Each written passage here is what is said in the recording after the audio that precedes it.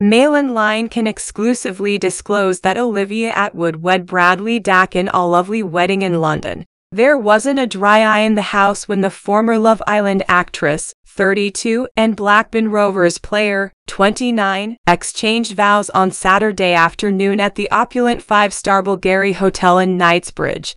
Olivia looked gorgeous in one of two exquisite dresses she wore on the day, one of which was a custom-made £30,000 lace-sleeved gown by designer Galia Lahov, in front of 80 friends and family, with her delighted father, Kai, at her side. Bradley was overcome with emotion as he saw his wife for the first time as Olivia went down the aisle on her father's arm with her mother Jen watching in front of them.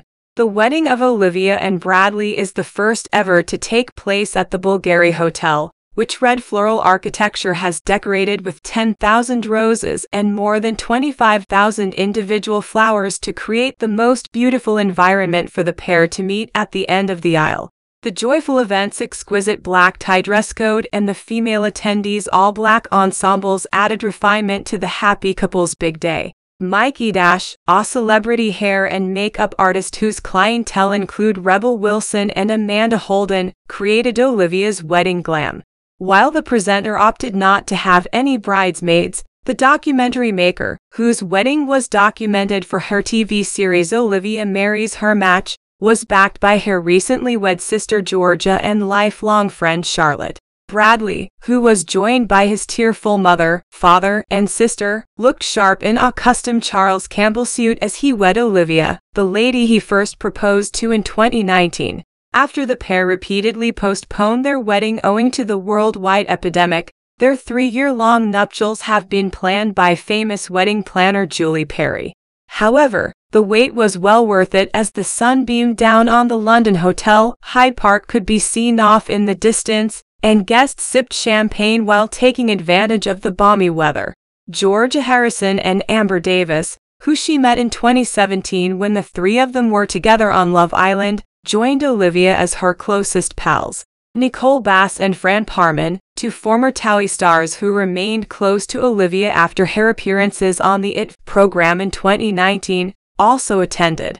After saying "Ido," the newlyweds were ready to dance the night away with the Function Band, who have also performed at parties for celebrities like Mark Wright and Billy Fayers and shared the stage with Grammy Award winner Lewis Capaldi. The after-party, where everyone can truly let their hair down, begins when Olivia and Bradley cut their 8-tier wedding cake, which cost £10,000 and was created by upscale cake designer GC Couture.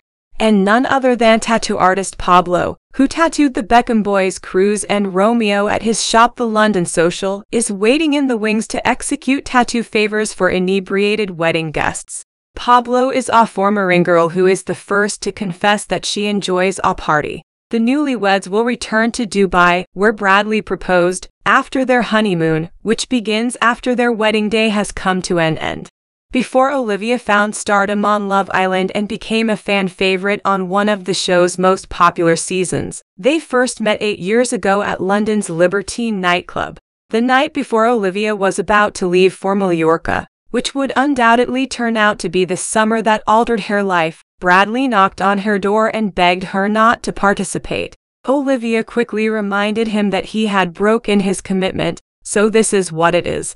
Soon after their failed romance with Chris Hughes, an ex-Love Island co-star, Olivia said it had shown to her where her heart had always been.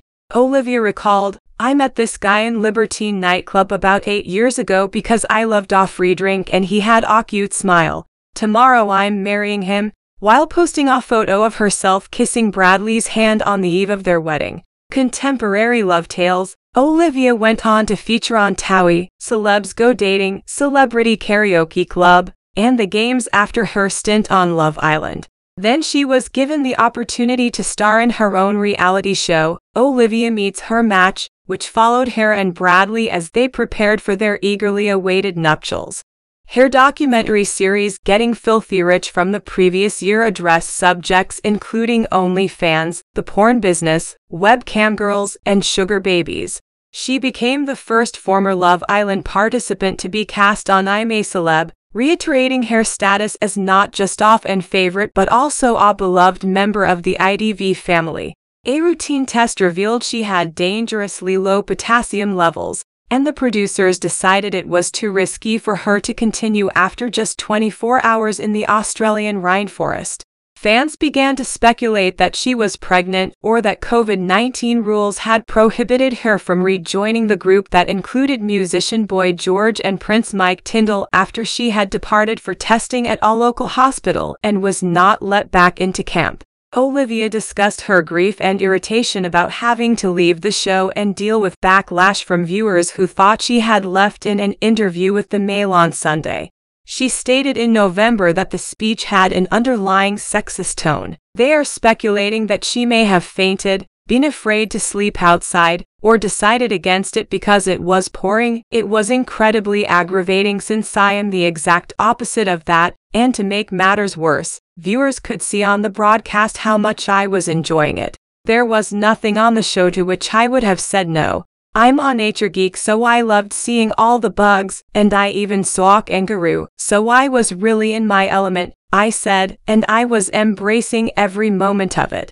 Bradley's 6-year tenure with Blackburn ended this season as a result of the championship team's decision not to extend his contract. The striker, who amassed 50 goals for the Wood Park club, has been plagued by injuries lately, but he'll be trying to restart his career this summer by joining a new team.